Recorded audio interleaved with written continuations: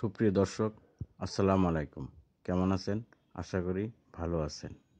দর্শক, আজ আমরা মাদারীপুর উপজেলার টেকেরহাটের পূর্ব সরমঙ্গল এলাকায় আসছি। এখানে একজন নারী আছেন, নাম তার আন্না।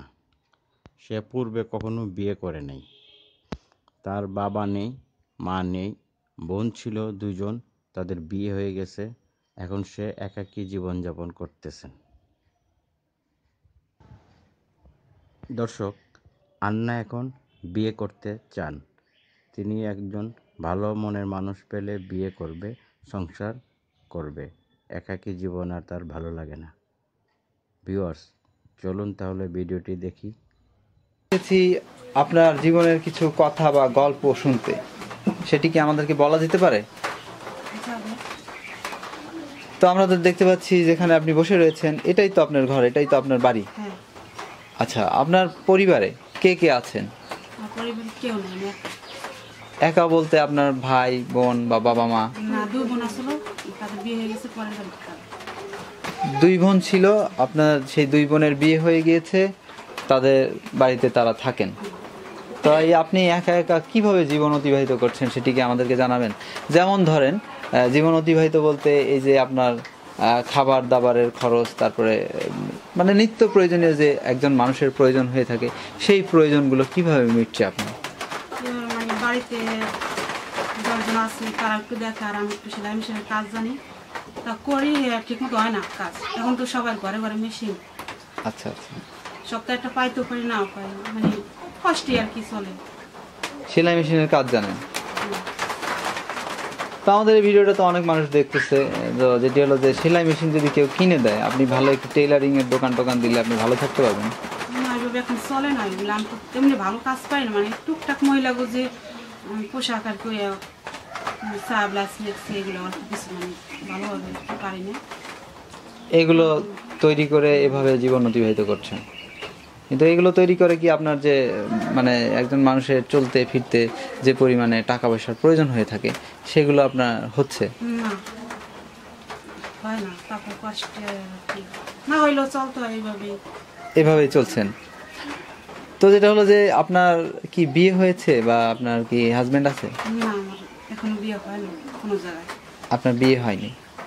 আচ্ছা, আপনার যে দুই বোনের বিয়ে হয়েছে, তাদের স্বামী তারা কি করেন বা কোথায় থাকেন? তাদের একজনের স্বামী মারা গেছে, তার ছেলেরা ঢাকায় কাজ করে। আচ্ছা, ছোট জনের মেজো আর কি স্বামী আছে, সংসারে টুকটাক করে, মানে তাদের সংসারে নিয়ে চলতে আর কি কষ্ট। তারাই চলতে পারছে না ভালো মতো। অর্থাৎ আপনাকে হেল্প করার মতো তেমন কেউ নেই? আপনার চাচা টাচা কেউ নাই। চাচতো ভাই আছে, মানে তিনজন, মানে ছোট চাচার এক ছেলে, বড় চাচার দুই ছেলে। তারাও মানে বেশি একটা আর্থিক ভালো না, দেখতে পারে না তেমন। তারাও হেল্প করার মতো কোনো অবস্থা নাই। আপু পড়ালেখা করেছেন? অল্প সামান্য কিছু, ক্লাস 5 পর্যন্ত পড়ালেখা করেছেন। তো এই মতো অবস্থায় আপনি ফিউচারে মানে অদূর ভবিষ্যতে আপনি কি করবেন বা কেমনভাবে জীবন অতিবাহিত করতে চাচ্ছেন, এরকম কোনো পরিকল্পনা করেছেন যে আপনি এটি করবেন বা এমন কিছু করে ভালো থাকবেন, এরকম কোনো ডিসিশন বা কোনো নিয়েছেন কিনা? ডিসিশন নিলেই তো একটা বিষয় না, আল্লাহ পাকের ইচ্ছে, মানে যেভাবে আল্লাহ পাক রাখে চালায় সেভাবে চলতে হবে। নিজে সব কিছু ইচ্ছা করলে তা করা যায় না। সে তো অবশ্যই, সবই মানুষ মাত্র ওসিলা, সবই উপর আল্লাহর ইচ্ছা। আল্লাহ না চাইলে কোনো কিছুই সম্ভব না। তো সেটা তো আছেই, কিন্তু তারপরেও নিজের তো ইচ্ছা থাকতে হবে, নিজে একটি পরিকল্পনা করতে হবে যে আমার বাকি জীবন আমি এভাবে অতিবাহিত করব বা এভাবে আমি। যেমন যদি আমি ভালো একটা ছেলে পাই কোনো জায়গায়, সভ্য শান্ত ভালো, তাহলে আমি বিয়ে বসবো। এভাবে তো মেয়ে মানুষ তো এভাবে থাকতে পারে না। আচ্ছা আচ্ছা। তো আপনার যেহেতু আপনি বলছেন বিয়ে করবেন, আপনি তো যে বিয়ে করলে আপনি কেমন ধরনের মানুষকে বিয়ে করতে চান সেটি কি আমাদেরকে জানানো যায়? না, আছে না যে মানুষ তো বিভিন্ন ধরনের হয়ে থাকে, মানুষের চেহারা সুন্দর হলেই তো মানুষ সুন্দর হয় না। তো সেই বিষয়টি আমি জানতে চাচ্ছি আর কি, যে কেমন ধরনের মন মানসিকতা হলে এমন মানুষকে আপনি। কেমন ধরনের, সে গরিব থাক কালো থাক, কিন্তু আর চরিত্র একটা সুন্দর হবে, নামাজ কালাম করে কিন্তু একটা কাজকর্ম করে আমার বাঁচাইতে পারবে কিংবা খাওয়াইতে পারবে, এরকম বেশি মানে লোকের দরকার না।